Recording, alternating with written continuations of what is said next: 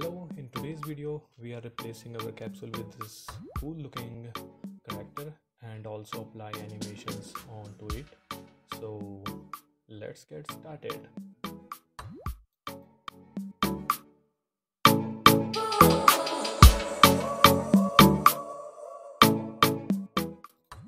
As you can see, I have simply replaced my capsule with this cool looking player graphic with wearing bag and hat. This is from mixamo.com. You can check out some cool looking characters and animations in mixamo.com, so I will highly recommend you to check out mixamo.com. Okay, currently we have our player without any animation, so you can see there are no animations applied.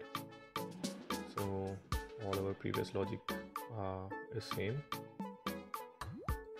Our player will only have animator component, so let's create a script to handle all our player animations. Let's create, name it as animation progress. Okay,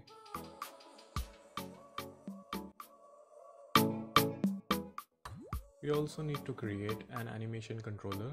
This controller will handle all our animation state. So let's create and name it player animation controller, in short anim, and just double click to open our animator window. Inside animator window we need some parameters to handle our animation state. Let me create one is for grounded, simply called is grounded, and one is for horizontal movement and one is for vertical movement, and last one is for jumping. So let me quickly create these parameters.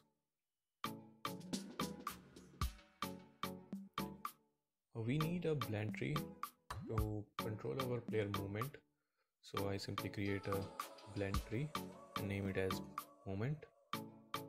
Inside this blend tree we need some animation fields called motion fields, and let me check first what we have in our animations. So let's check.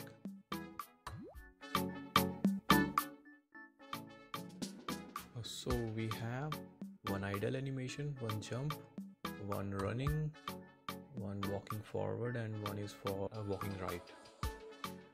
Okay, we don't have any running forward right and running forward left, so don't worry, we will create these two animations using our running animations. So let's create these two animations. So inside our player running animation we will simply add another animation and name it as running forward left. Okay, so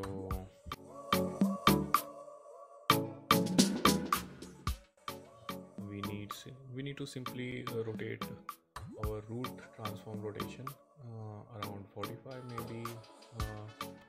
Let's check this value. I think 45 is too much.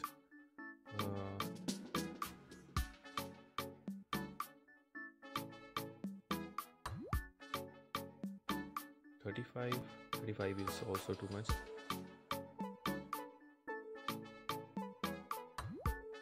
Let's try 30. I think 30 is good for me.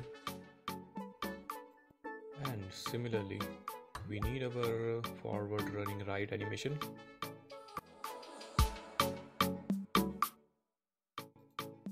Now we have our both animations, running forward right, running forward left. Let's hit apply, and there we have. And let's quickly fill these motion fields. I will simply create 7 motion field and fill them out.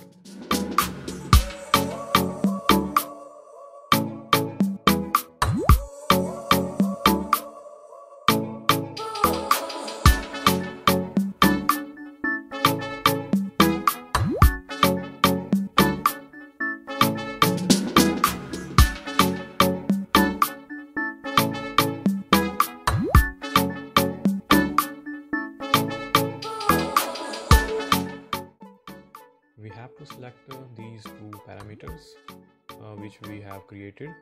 One is vertical, one is horizontal. So our horizontal is position X and Y is our vertical position. So I have simply reversed the forward walk animation. So here you can see I am putting -1 here. So the animation will play into reverse order. So we will having our back animation, moving back animation. Okay, we can preview this. All seems good.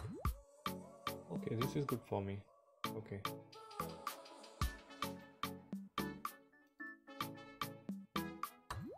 Now we need to create another animation field for our jump animation. So I simply called it jump and drag my jump animation from this folder. So let's drag onto our jump. Okay, let's create some states transition. So inside this transition we do not want any exit time. So because when we are moving and press jump button, we want immediately to get inside the jump state. So that's why we don't want any exit time. We need also this jump animation when we are not on ground, and we simply go back to our movement state when we are on ground.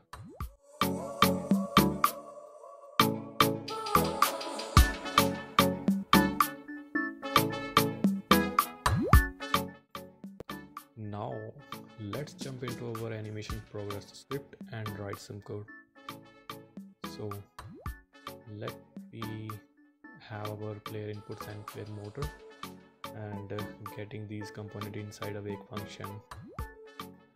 Now we also need one animator component reference.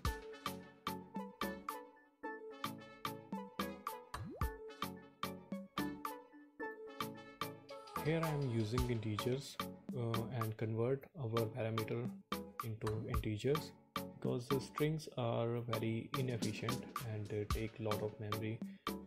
So that's why I'm converting our parameter.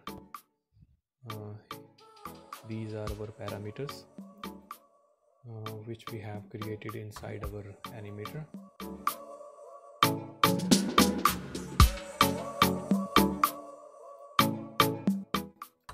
Inside fixed data, I am creating a function named player animation and extract method using Visual Studio Quick Actions and calling our parameters.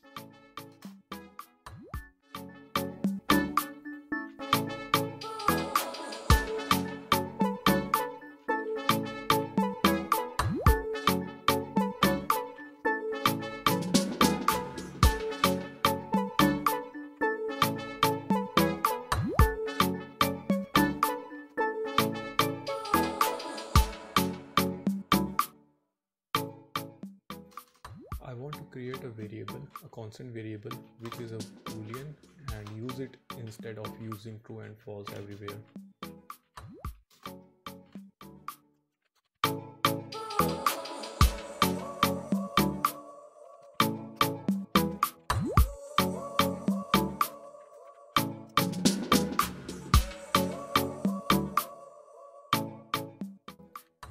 Inside our player motor, when we are moving backwards, we need to decrease our speed. So when player moves backward, he need to slow down. I'm using a ternary operator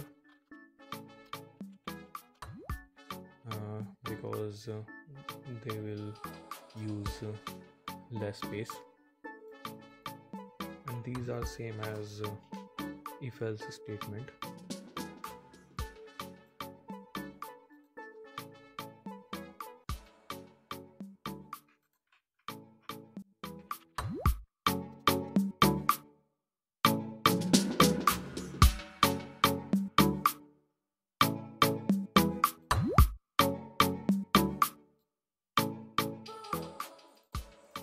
Here I found a mistake. I am calling this get component into the parent game object, but our animator is inside player slot as a child, so we need to write get component in children. So after attaching our script, let's play and see what happened. Let's hit play.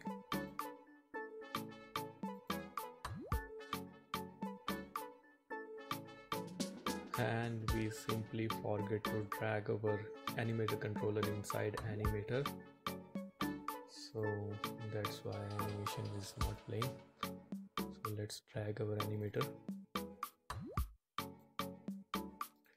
Let's hit play. Okay, our player is now in air because we don't write any is grounded statement inside animation progress. So let's quickly write our player motor dot controller dot is grounded checking. I forget to tag as public, so let's quickly tag our controller as public.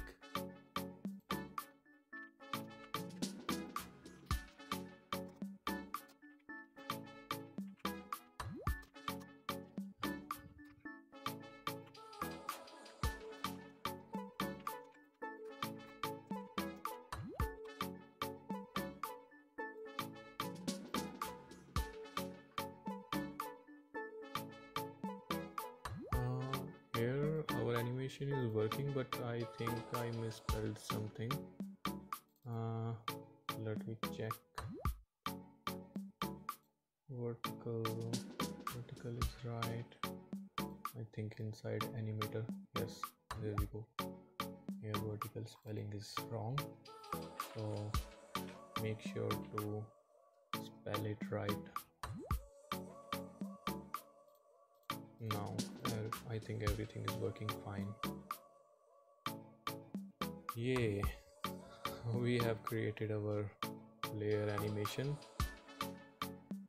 Now everything is working fine. Our player is animating correctly. So hope you like this. Everything is working fine. Jumping is working fine. Running forward right, running forward left, all is working good. So thank you for watching. I see you in the next video.